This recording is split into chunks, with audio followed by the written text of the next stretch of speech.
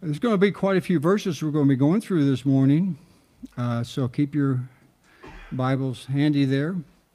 I know that when I was a boy, I grew up in a Southern Baptist church, and some of you may be old enough to remember this, but we used to have what were called Bible drills. Does anyone remember that? Anyone did that? And that's where you basically get your Bible, and they say, present arms, and then you get it out there, and then they give you a verse, and first person to find it, of course, got a point. And a prize of some kind or whatever, probably a piece of candy or whatever. A 10-year-old, 11-year-old would think that's just fantastic, I know I did.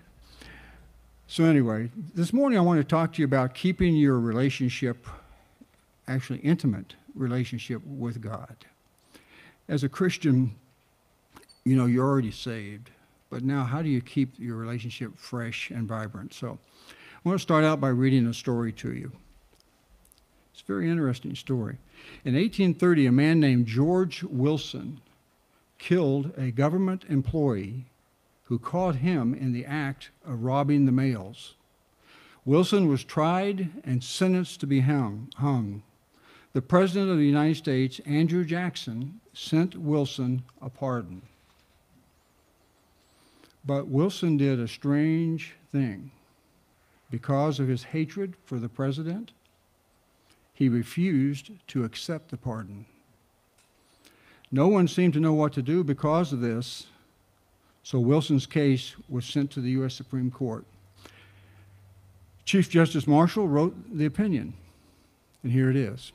Quote, "A pardon is a slip of paper, the value of which is determined by the acceptance of the person to be pardoned. If it is refused, it is no pardon. George Wilson must be hanged." And he was. Strange story, huh? And as most of you already know, because I know most of you are Christians, that before coming to Christ, we were, like George Wilson, condemned and under the sentence of death because of our crimes, our sins against God.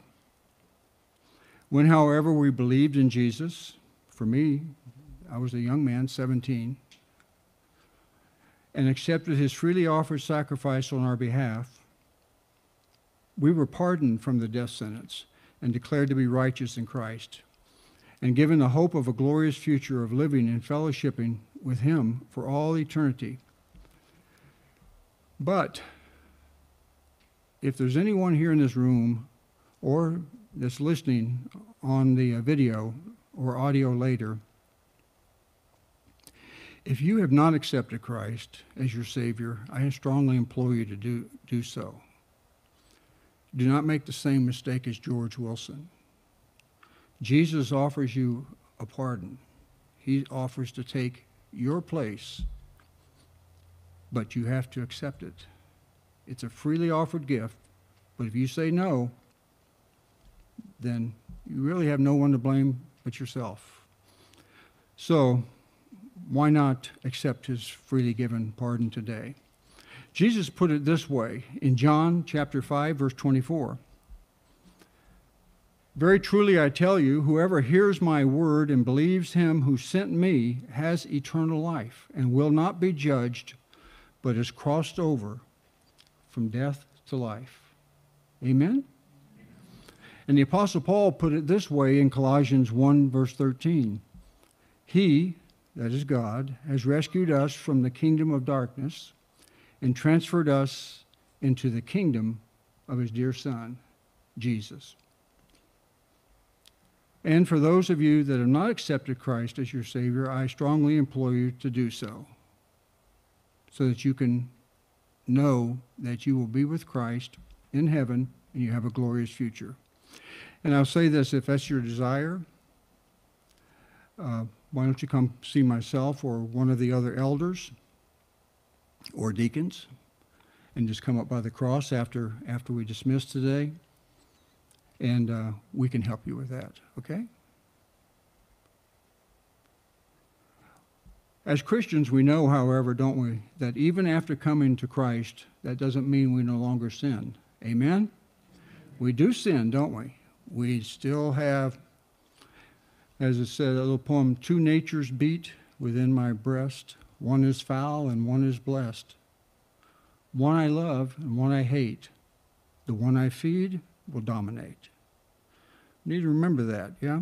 It's we have these even though we have the Spirit of God in us, and in our inner man we want to do good, we still have this pull of the flesh, and we sin. This morning I want to ask and hopefully answer the question that as Christians, if we have been forgiven of all of our sins, and we have, all of our sins, past, present, and future, why are we then still instructed in the Bible to keep confessing them to God and asking for forgiveness? A lot of you already know the answer to that, but it's good for us to be reminded of it, isn't it? I know that I will tell you this, that when I was a young Christian, I was in the military when I accepted Christ. And I thought when I accepted Christ, I would not sin anymore. And I went home and I was so happy. And then it wasn't too long, and I found that pull of the sin. And I was a little bit angry about it, to be honest. I thought what's this all about? I thought maybe I'd been conned, or maybe I really wasn't saved. But that's not the case. And I went to my pastor and talked to him about it, and he explained it to me, that we still have this pull in our flesh, and that God's provided a way for us to confess our sins when we do sin. So sadly, we all know far too well that it's still possible for us to sin. And when we do sin, it grieves the heart of God. We're not supposed to grieve the Holy Spirit. God is grieved when we sin because he knows that it causes us harm. He knows it's going to hurt us. And that if we leave it unconfessed, it will short-circuit our relationship with him, our daily walk with him. And in addition to that, although God is faithful to forgive us of our sins when we confess them, we must still suffer the consequences of our sin in our lives. In other words, we can choose to sin, can't we? But we cannot choose the consequences. I don't like that. I would like, if I'm going to choose to sin, I would like just as soon not have the consequences. But we know that's not how it works. The wages of sin is what? Death. The gift of God is eternal life through Jesus Christ our Lord. Speaking to first century Christians in Galatians chapter 6, verses 7 and 8, the Apostle Paul warned them, do not be deceived. Now, keep in mind, who's he talking to? Christians or unbelievers? Christians. He's writing his letter to the Christian church in Galatia. So he's telling these Christians, do not be deceived. God is not mocked, for whatsoever a man sows, that shall he also reap. For he that sows to his flesh, so we can sow to our flesh as a believer, can't we? We can continue sinning. So he that sows to his flesh shall of the flesh reap corruption, but he that sows to the Spirit shall of the Spirit reap life everlasting. As this verse points out, it's certainly possible for a Christian to continue sinning in the flesh. That is, it's still possible for all of us to sin. And this is where the believer's confession of sin and God's forgiveness comes in. Before going further, let me clarify one thing. As long as we remain in these bodies, we will never be completely sinless. But as we grow and mature in Christ, we should certainly find ourselves sinning less. Okay? And I think you do. I know that if I look back over my life, and I would say that probably when I first came to Christ, it was 90% Bob and maybe 10% God, because I was trying to do a lot of it in my own flesh. But as I've grown and grown and grown, hopefully now it's more 90% God and 10% Bob, because Jesus told us that apart from him we can't do anything. So the thing is that we have been completely forgiven of our sins, and while we will never be totally sinless while we're in this body, as we grow in Christ, we should find ourselves sinning less and less and becoming more and more like Jesus. Speaking to Christians in the first century, the Apostle John writes in 1 John 1:9, "If we confess our sins, he is faithful and just and will forgive us our sins and cleanse us from all unrighteousness." Amen? Now, I want to explain this word confess because if any of you came from a Roman background, Roman Catholic Church or whatever, maybe a legalistic church of some kind, confession might mean a totally different thing to you. It might mean going to see a priest and getting in a little booth and confessing your sins to a man. Well, what does the word confess mean in this verse where John is saying that if we confess our sins? The Greek word for it is homolegeto. So it's a hybrid word made up of two different words. Homo means the same. Okay? Means the same. Legeto is a root word of the word that we read in 1 John, Gospel of John, chapter 1, where it says, "In the beginning was the Word, and the Word was with God." Word logos is used there. Legeto is a root word of logos, and it means to say the same thing. That's literally what it means, to agree. Okay? So when we confess our sins, we are saying we agree with God that what we have done is wrong, and we ask him for forgiveness. That's pretty simple, isn't it? We're not making any excuses about it. We say, "God, I did it. I did do it. It's all me. I did it. And I'm sorry I did it. And I know it grieved your heart. And quite frankly, it grieves my heart too." And we ask him to forgive us. And when he does, when we do that, he says he is faithful and just to forgive us and to cleanse us from all unrighteousness. How God forgives us for our sins and that forgiveness and what that forgiveness entails has sometimes been misunderstood by Christians. It's important for a Christian to know and understand that once they brought their life to Jesus and received his salvation, all their sins are forgiven. If you remember in Isaiah, God said he puts it as far as the east is from the west. So that's infinity. I mean, what does that mean? It means obviously he puts them away. They're gone. And he says, he puts them in the sea. And then as Corey ten Boom used to like to say, and he puts up a no fishing allowed sign. So all of our sins are forgiven. All, as Pastor Jay likes to say, all is all. All, as in past, present, and future, right? And this is difficult for us to grasp, and legalistic teaching has sometimes said otherwise.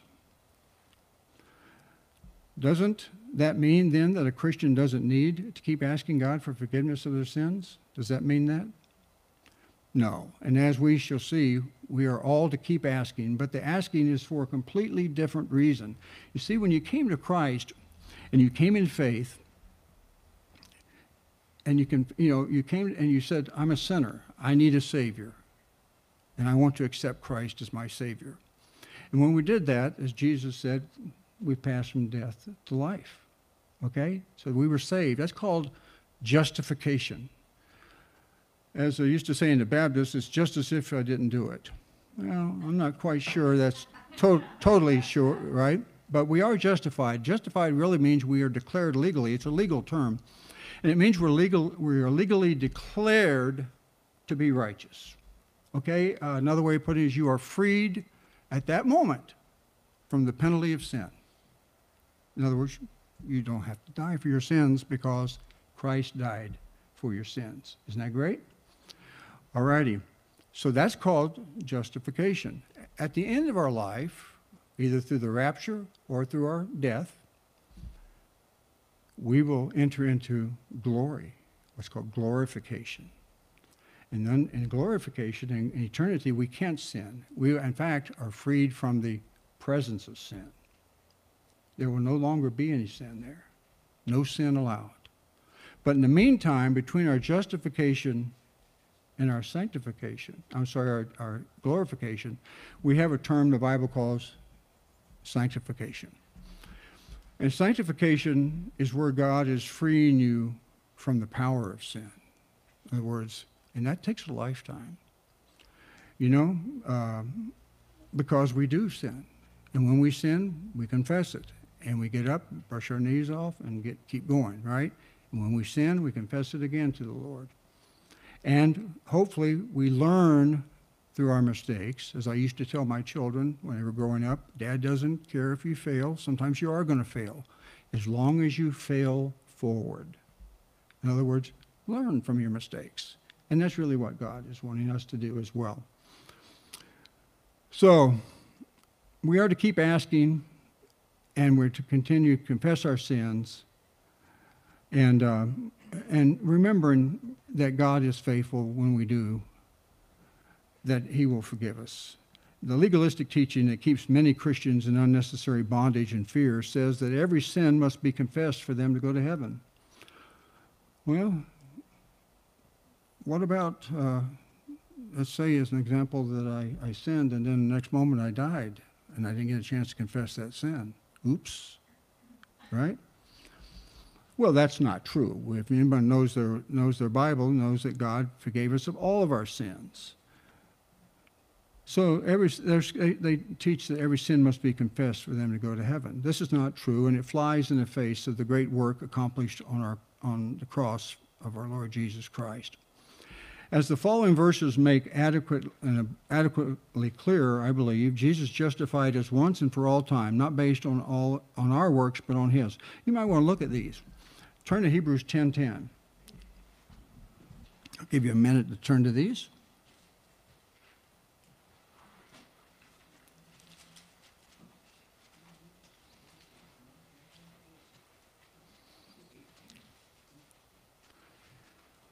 Okay, in Hebrews 10:10, the writer, we don't really know who the writer was. Well, obviously it was the Holy Spirit, wasn't it? But we don't know who the physical agent was on earth that God used. But it says, for God's will was for us. So God's will was for us. Okay, us, that's all of us, to be made holy by the sacrifice of the body of Jesus Christ. What is those last four words? Once for all time. Once for all time. That's pretty clear, isn't it? In Titus chapter 3, verses 4 to 7, Titus 3, verses 4 to 7, it says, but when the kindness and the love of God our Savior appeared, he saved us, not because of righteous things we had done, but because of his mercy. He saved us through the washing of rebirth, born again, and renewal by the Holy Spirit, which he poured out on us generously through Jesus Christ, our Savior, so that being justified by his grace, there's that word, we were declared righteous, okay? We might become heirs, having the hope of eternal life. That's pretty glorious, isn't it? Hallelujah for that. And I tell you. In Romans 5, verses 1 and 2, Paul said this. He says, therefore, since we have been justified, and by the word, that word have been justified is in what the Greek calls an imperative mood. In other words, in English, we say the past is, the past, something happened in the past. Last week I ate at a certain restaurant. That was in the past, right? Well, the Greeks had different words for the past. They had words like we do in the past, but they also had something called this imperative mood, and what it meant was that it's something that happened in the past that still has effect today and will never stop having an effect. It continually goes forward all the time. Okay. So since we've been justified, we have peace with God through our Lord Jesus Christ, whom we have gained access by faith. For by grace we're saved through faith, right? And that not of ourselves, it's a gift of God. So we've gained access into Christ by faith, into his grace, which we now stand, and we boast in the hope of God. To justify means to show a satisfactory reason or excuse for something done, to qualify as bail. You ever thought about that? Jesus bailed you out. Surety, the law, to declare innocent or guiltless, to absolve, to acquit. Pretty cool, huh? This kind of forgiveness is called judicial, and that's what happened to us when we accepted Christ. We were legally declared to be righteous. Now, were we really righteous? I mean, really, sure, we're declared righteous. We're positionally righteous, but we all know that we still sin, right? And aren't you glad that God made a way for us to confess those and ask for forgiveness and keep our relationship with him? So what do we then need to do? If we've been saved and completely forgiven once for all time, is there anything that we need to do regarding the sins we commit after coming to Christ? Yes, and as we shall see, it's all about relationship. It has nothing to do with your salvation. Okay, so in other words, if you sin, let's say you sinned this morning and you haven't confessed it to the Lord, and something happened, the rapture happened right now, and you went to be with the Lord, you would still be with the Lord. That one sin is not going to keep you out of his presence. But what it's going to do, if time goes on and it's not confessed, it will affect your relationship with God. Okay? So keep that in mind. That's what we're going to be discussing about this morning. So it's not about salvation at all. It's about our relationship with Christ. We receive eternal salvation once for all. You see, you're born again. So let me ask you, when you're born again, can you become unborn?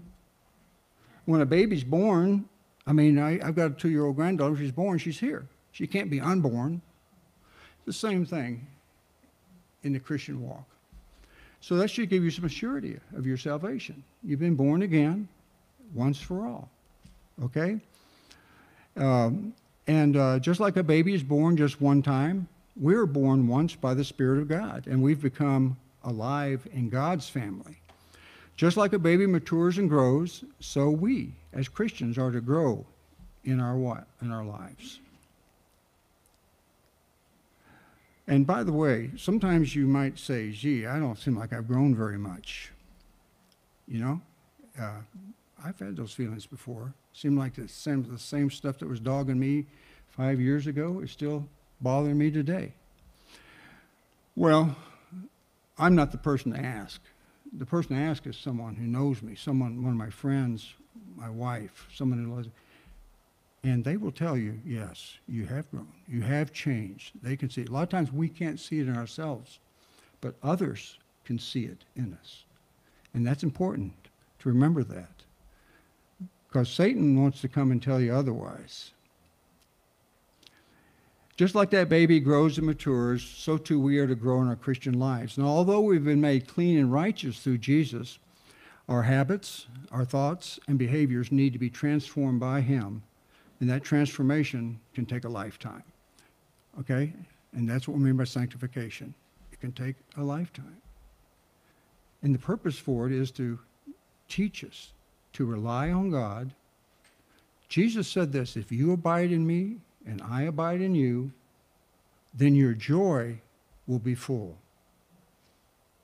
Because apart from me, you can do nothing.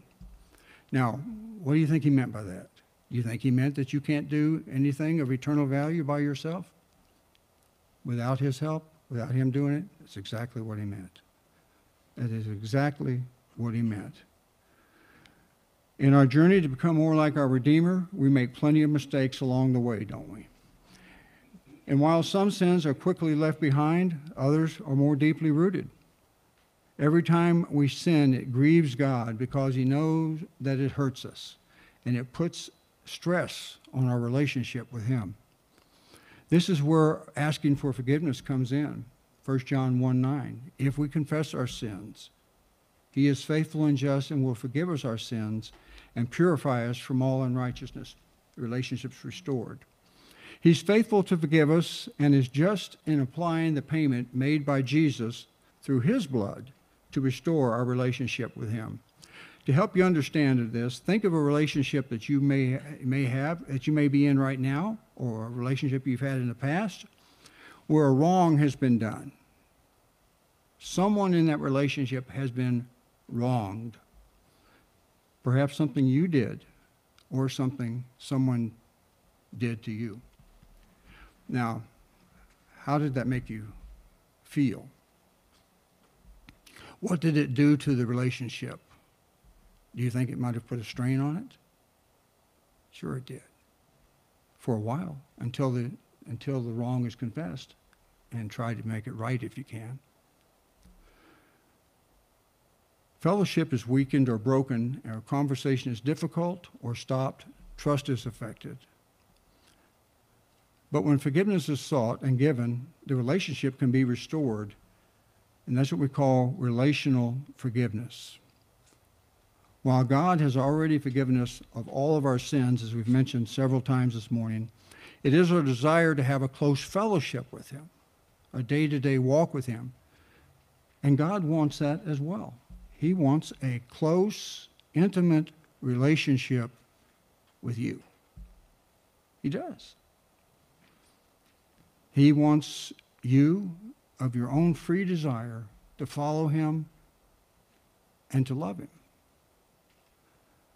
You know, my wife has said thank you to me several times over the last 10 days for taking care of her and preparing the meals and doing the things. And I've told her this almost every time. I said, it's easy to take care of you, sweetheart. I love you. You know, when you love someone, it's not a burden to take care of them. And you know, God wants us to love him because of what he did for us on the cross. And when we realize what he has done for us, we'll love him. It's not because we're told to do it. We're not commanded to do it. And that's what he's looking for, is for us to freely come to him and say, Abba or Daddy, I love you. To climb up in his lap and confess our sins and have a loving, close relationship with him. When we confess our sins and ask for God's forgiveness, we do two things. We agree with God that we have messed up, homologeto, and we need the righteousness he alone can provide. And we remind ourselves of God's amazing love and the finished work of Jesus Christ on the cross. So, in light of everything I've said up to this point, excuse me, what might keep us from asking for forgiveness? Because we don't always do it, do we? Right away. We think maybe if enough time goes by, God will just forget about it, or will forget about it. You know, that would be great, you know. But that's not the way it works, is it? So in light of everything we've said, what might keep us from asking for forgiveness? Usually it's pride. Pride can be a big part of it. Fear or shame. You know, I could always tell when one of my little ones, when they were growing up, or even my grandchildren now, when they've done something wrong, because it's all over, written all over their faces, and they're kind of hanging back, and they're not just not acting normal, you know. They're not being their natural selves because they know they've done something wrong. As a result, that fear and that guilt comes in, and they feel, and so it damages the relationship in a small way. All of these issues, however, if you stop and think about it, were dealt with at the cross, weren't they? And as Christians, we are now encouraged to remember that we're no longer to consider ourselves as slaves to sin. Now, before coming to Christ, we were slaves to sin. We were. You know, we were, you know, the word there is doulos. It literally means slave. How many of you saw the movie Ben-Hur? You know, they were down rowing those Roman ships, right? That's doulos, slave. That's what we were to sin. We sinned because that's who we were. We couldn't stop sinning. We couldn't help ourselves. But now that we've come to Christ, we've been set free from that. We're no longer a slave to sin. Paul says we're a slave to righteousness. And we're free to pursue our new life in Christ.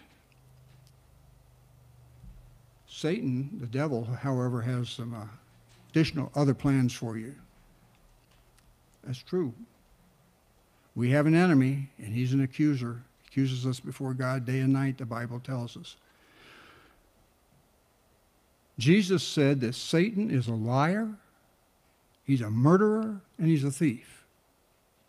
You don't ever forget that. And he's extremely wise, and he's extremely powerful.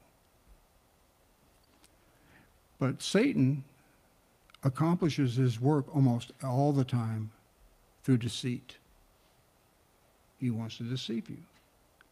Look how he gained his mastery over Adam and Eve. He deceived Eve, didn't he? Did God really say? So that's his modus operandi, if you would. If he can't destroy you physically, and I'll tell you this, he'd like to. He would like to kill all of us if he had the opportunity. And it's only because God doesn't allow him to do it. Go back to the first book of Job to learn that. So if he can't destroy you physically, then he will try to destroy you spiritually. And you really need to remember this. This is God's word so that we can know what life is really, really like as a Christian. He will try to destroy you spiritually, and the reason he's going to do that is so that your witness for Christ will be ineffective. And I can tell you this, is that I've known Christians that were some of the most miserable human beings I've ever met because they were walking out of fellowship with God, and they weren't confessing that sin. And Satan loves that when Christians are like that. He loves to see us have a joyless life, no joy of being a Christian. He loves to see our witness be ineffective. You see, when you're living in sin and not confessing that sin to God, then you really aren't going to feel like going out and sharing the gospel with someone, are you? Because you're just not. You know, you feel like it'd be hypocritical for you to do that. One of my friends years ago told me that the church is just full of hypocrites. You ever heard that before? I told him, well, come on down and join us because there's always room for another one. And that's true, isn't it? We're not perfect, and that's the reason we continually confess our sins. Satan loves it when we delay going to God to confess our sin. Matter of fact, I need to go back here a second here. We need to remember Peter's warning over in 1 Peter 5, verse 8. Be alert and of a sober mind. Your enemy, the devil, prowls around like a roaring lion. Okay, there's that liar, that murderer, that thief. He's like a lion going around roaring and looking for someone to devour. And guess who he's looking to devour? Christians.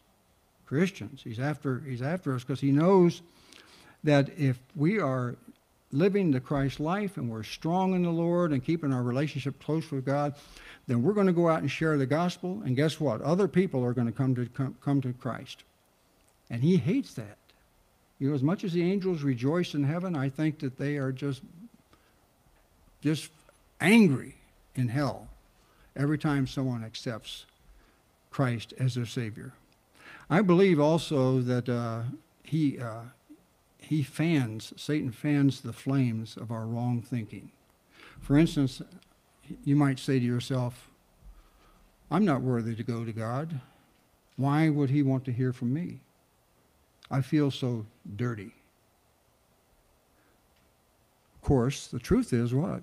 We were never worthy to go to God. Do you know that? That's true. Even prior to that particular sin, and God tells us to come boldly based on the only reason we ever came to him in the first place, the blood of Jesus Christ, which covers us and gains us perfect entrance into the heavenly throne room. Isn't it cunning then of Satan to try to keep us from doing the very thing that we need to do? Yeah, it's cunning. While Satan is a liar, it's God always tells us the truth. So let's look at a few verses to see how God views you as a Christian. Now, this is how God looks at you. Okay? Would you like to know how God looks at you this morning? Romans 8, 1 and 2. How many of you know that by memory? Therefore, there is now no condemnation for those who are in Christ Jesus, because through Christ Jesus, the law of the Spirit who gives life has set you free from the law of sin and death. Now, when Paul wrote down those words and he says there's no condemnation for those who are in Christ Jesus, what does no mean? No. No. N-O. Nada. Zero. In other words, when you come before God, God is not there to condemn you. Jesus told Nicodemus, the Son of Man did not come into the world to condemn the world, but that the world through him might be saved. So God's not looking out to condemn you. And you are no longer under condemnation. You've been passed from death to life. How about Hebrews chapter 4, verse 16, where the writer encourages us, let us therefore come boldly to the throne of grace, that we may obtain mercy and find grace to help in time of need. So, there again, we're encouraged that we're to come boldly before the throne of grace. It's almost as if the Lord is sitting up there in a nice lazy boy rocker like I have at home, and he's just got his arms out, waiting for you to come running and jump into his arms and say, Daddy. And that's what he is. He's our spirit. He's our heavenly daddy. That's what Abba means. Jesus said, Abba, Father. Literally means daddy. And the thing is that we're encouraged to run to God. And when we do, we'll obtain mercy and we'll find grace in that time of need. Those times when we sin, when we confess the sin to God. 1 Corinthians 5:21, this is one of my favorite verses. In fact, on our Wednesday night Bible study last year, we had a potluck and we asked everybody to share one or two of their favorite verses. Verses that if they were on a desert island and they could only have 2 verses of the Bible, what 2 would they want, okay? Now, some said, well, they wanted more than 2. I said, well, for this exercise, you can only have 2. But one of mine was this one, 1 Corinthians 5:21. For he made him, see, God the Father made Jesus, okay? That's, Jesus is the him. For he made him who knew no sin to be sin for us, okay? That we, that's us, might become the righteousness of God in him. And that's what happened. God made Jesus sin, he who knew no sin to become sin, so that we can become the righteousness of God. So Christ took our sins upon himself, and then he imparted or declared us to be righteous through his righteousness. Isn't that wonderful? And when that happened, the whole 2 Corinthians, okay, thank you. I got 2 Corinthians written down, I just said 1 Corinthians. Oh well, it's a senior moment. It happens more and more often. All right, 2 Corinthians 5:21. And also over Philippians 1:6, the Apostle Paul wrote this, being confident of this, that he who began a good work in you, that's Jesus, will carry it on to completion until the day of Jesus Christ. So, you don't even have to worry about messing up, because Jesus said that he began the good work in you and that he will finish it and carry it through until the day of Christ Jesus. John MacArthur once said, if we could lose our salvation, we would. It's true. If we could lose it, if it depended on us, we'd lose it. It doesn't depend on us. Christ is the author and the finisher of our faith, and he said that he began the work, he's going to carry it on till the day of Christ Jesus. So in conclusion, here are 3 things that I think we've learned this morning.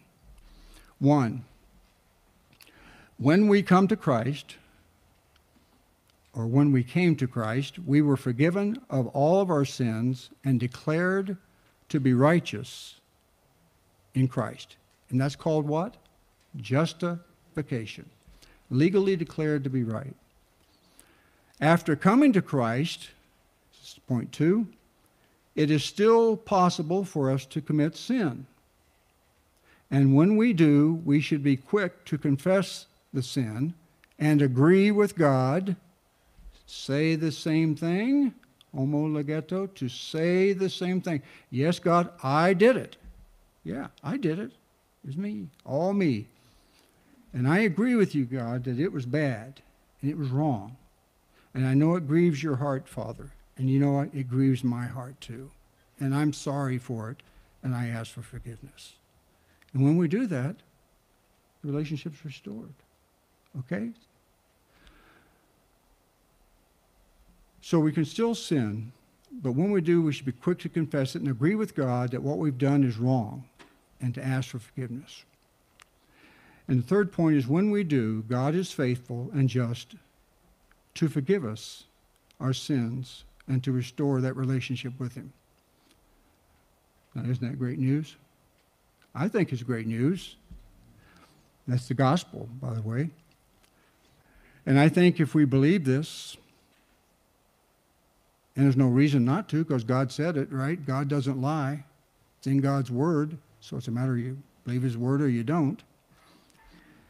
Then I think we should all be leaving this building with a great big smile on our face and a bounce in our step. Shouldn't we? Sure we should. Okay, let's go to the Lord in prayer. Thank you, Father, for the opportunity to be here this morning with precious believers in Christ. We're so thankful, Lord, that when you saved us from all of our sins, past, present, and future. But Lord, we also want to keep that close relationship with you. We do not want to presume upon your grace, Lord. We want to acknowledge our sins and confess them to you and ask for your forgiveness when we do that, knowing that you will forgive us. We love you for that, Lord. We thank you that you loved us so much to take that death penalty on our behalf.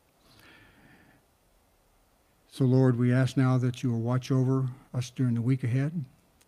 Be with Pastor Jay up in Indiana and Gail Irwin as they teach. And we pray for all those who are sick, those who are hurting, Father. And we pray, Lord, that perhaps there might be some even this morning who would want to come to know Christ as their Savior, Father, and you'd be working in their hearts. In Jesus' name, amen.